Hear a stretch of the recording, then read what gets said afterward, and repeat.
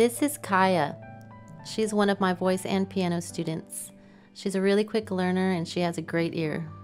In this lesson, we were going over piano duets, proper hand position, and rhythmic training.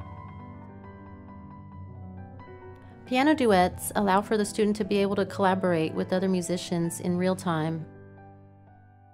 It's important to learn proper hand position so all 10 digits are being used to their full potential.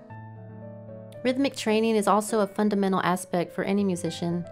Rhythm is one of the 3 basic components of music, along with harmony and melody, and should be given equal time and focus to achieve mastery on any instrument.